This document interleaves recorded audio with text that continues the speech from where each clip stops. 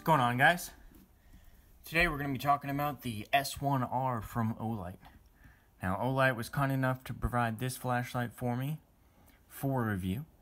That does not in any way affect my review of it. I've told you guys since the beginning that I will be doing honest reviews, regardless of the fact I get something for free. And I told Olight this, and they were perfectly fine with that, and they welcomed honest reviews of their products. I really enjoy working with this company. They're very, very cool to work with, and they're the second company that I've had the privilege of working with. So, let's begin. Reasons why I love this flashlight. I've carried this for over 3 months now, and this has been the only flashlight I've carried for my EDC. So I've been carrying this every day, using it just about every day. Some days I go without it, but it's always in my pocket. And it is only 1.29 ounces, just under 1.3 ounces. So it's extremely lightweight, which is something I look for in an everyday carry flashlight. It has to be lightweight or I'm not going to carry it. And the other thing is function. This little flashlight offers a ton of function and features, which makes it really, really cool. One of the cool things I like about it is the Olight Baton series has this blue PVD coated bevel and button ring, and that's just a really unique feature that lets you know you're carrying an Olight. It's a company branding that looks really cool. It's not some big gaudy logo or something like that, but that lets you know you're carrying an Olight. I really love the pocket clip. That is something that a lot of companies do not get right. And the reason Olight gets it right is if you see that little triangle right in there, that really lets it grab onto your pocket and makes it really, really secure. You guys know around most pockets you have that little bit of double stitching usually. So it's, maybe a ½ centimeter or so. And that allows it to fit right in between there, the top of the pocket clip and that little triangle.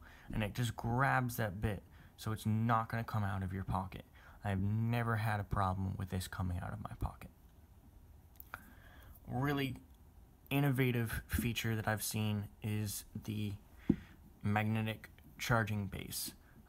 Not only is the Tailcap magnetic for charging, but any metallic surface that is able to have a magnet stuck to it, you can use it to stick the flashlight to and work hands-free. But I really love that in it they place that little light so red, it's still charging, and then green, you're good to go. And they haven't sealed the battery in there, which is really good. So it takes those RCR123 batteries, and you can buy those from Olight, or you could find some other company if you have a specific brand you like to buy. You can still charge them and then just carry around a couple and do it that way if you don't carry around, say, a battery bank. Now I have this Anchor battery, and all I have to do is plug it in and charged. So I actually just finished charging it a little bit ago. And then they also send you this really nice, it's kind of a microfiber or kind of a, suede type on the outside. And this pouch can hold your charging cable. I actually use this in my backpack for a few items. And then, it's big enough to where you can put the flashlight in there as well as the charging cable. So that's really cool. It's a really nice, high quality bag. And you guys saw me put it in that glass of water. I have definitely tested the IPX-8 waterproofness. I've accidentally put through my washer 2 or 3 times. And, you know, IPX-8 is only rated for about 30 minutes, and I think my washing cycle is about 45 minutes. And it has not failed me at any point. I've taken it right out of my pocket after realizing it was in the washer, and it's worked perfectly. Didn't need a time to dry out or anything like that. So that is really great. Definitely very high quality standards from Olight. And it's very tough. The only real wear that you guys can see is that little bit on the switch right there.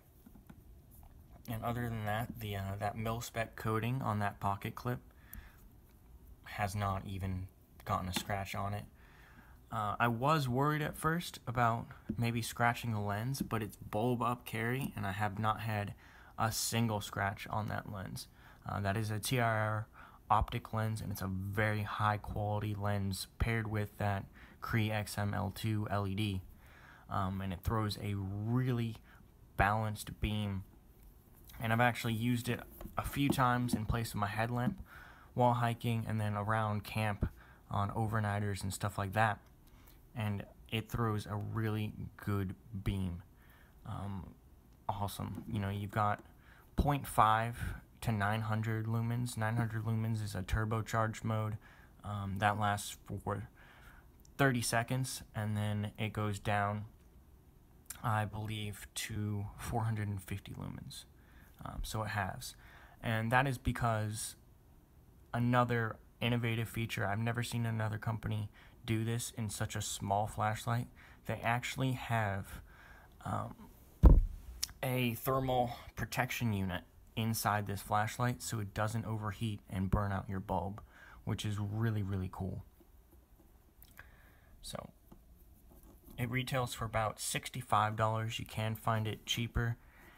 And then Olight does a ton of sales on their website. So they had it maybe about a week ago, where you'd buy one of these and then they'd throw in an i3E EOS for $1. Or I saw another one maybe a month back or so where you could buy a charging cord for $1 with no other purchase. You know, they are really good about sales. And I'm going to put links to not only their website where you can view all the products, but also their US store, as well as their Instagram. If you guys want to see more pics of this, by the way, link to my Instagram below as well. I do a ton of product pictures, and most of them are before you guys are going to see anything on camera. So it's a really great way to keep up with my channel, see what I'm working on and stuff like that. But, you know, that's really all I have to say about this flashlight. It is just an incredibly good quality flashlight. It's not going to break the bank. And Olight is really good about their products. Really quick before I go, just wanted to do some size comparisons. You know, if you guys are worried about it being a slightly bigger flashlight, I have no problems with it. I don't even notice it in my pocket. This is the i3E EOS. This was not the one that was on sale. This is a limited edition. 3,000 pieces were made. Solid copper and brass PVD coating. This is actually the only Olight I've bought. But just for that thickness comparison, we'll put that down there next to it. So you guys can see, you know, that would basically fit inside of it. Next, previously reviewed the S1A. Honestly, my money is on the S1R. I just love that it's rechargeable, and even though it is, sorry, I got some reverse, doesn't want to, the magnets are repelling each other, which is pretty funny. But, sorry. a little bit thinner than the S1R, or the S1A. So we've got that for the size comparison. And then a budget flashlight. I know a lot of you guys have these, very cheap on Amazon. That is blown out of the water by that. This is the Hiawassee Ultrafire. So very small in comparison.